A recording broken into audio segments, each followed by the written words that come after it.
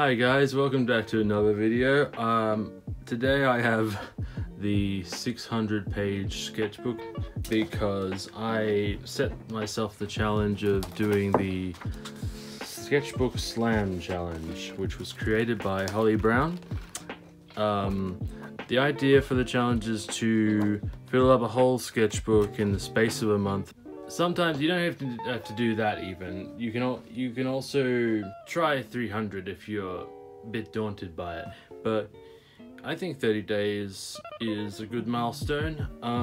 I'd like to go maybe 400. It's important to cultivate a visual library to if you're gonna go into this strong, and that's what I have been doing for the past few days, just getting what I can into a folder. And it's ever expanding. Now on to the equipment, which I'll carry out this challenge. The first few items I got were these Stedler tripless roller, and I got these on clearance at my local Eckersley's. It's just like our local art supply shop here in Oz. Yeah, I got 5 of them for $10. I don't know how long that'll last, but they're just basically normal ballpoint pens, essentially.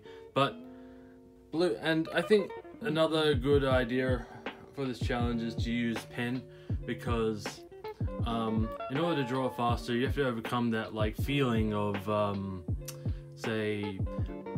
just making mistakes. You gotta just go with the flow. And I think that's a very good idea, but these pens should last me enough. I use an ordinary pen anyway to fill up a 120 page sketchbook, so I think I'll be fine. These ones are also by Stedler. They're called the Lumicolor Permanent pencils, and they have this interesting they give off this interesting texture when you use them. They're very soft, so you can add a bit of shading, or they have a lot of variation in tone when you apply them. And I chose 2 colors because I didn't know how they were gonna really react with the paper, but they're pretty good so far. If I could show you an example. I'm not outliving, I'm just terrible. So this is just a quick example of what these pencils can do. Yeah, they have a lot of good grainy qualities and very soft. It's very soft actually. It's very easy to just very comfortable drawing. Either if you're really tight or really loose and stuff. It's very good. On to the next thing.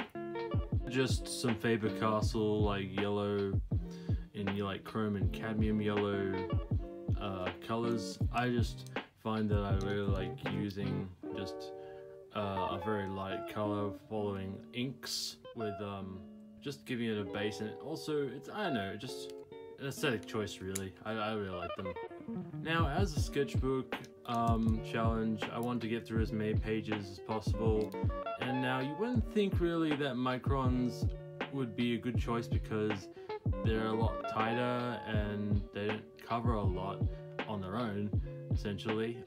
Yeah, and that's going to be maybe a bit of a drawback. But I do have this on the other hand, and it's the brush pen. Easy to cover a lot with a brush pen, and I've come to like using them a lot. And I think they're going to be great for, say, trying calligraphic styles and filling in shadows if I wanted to. There are possibilities with brush pens in the sketchbook challenge, in my personal opinion. Next up is the Derwent eraser. It's an electronic eraser, essentially. It's one that's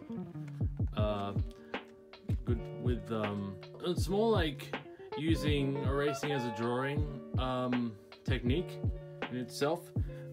I could use for example, the Faber-Castells and do a light sketch, maybe put as many lines down as possible, an under sketch, and use this to rub out and sketch about a face, for example. So I'm keen to try that. I haven't done anything with one of these, so I'm really just keen and interested to see what it does. Finally, I want to introduce some pigmented ink, mainly orange, because I think it would work best with my yellow Faber-Castell pencils, just to add that bit of mixed media if I wanted to give that a go, and also have a bit of understanding, maybe work in a watercolor style and have washes. Something to think about. Also, this little guy, he helps my pencil stay sharp. My camera's so terrifying. They're not even people.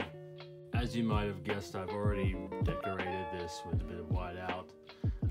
It's also fucking heavy, man. Like, it even mentioned on the back of this that you could use it for like a dumbbell, because it was so heavy, even, you know. But it's durable as well, because it's a hardcover book.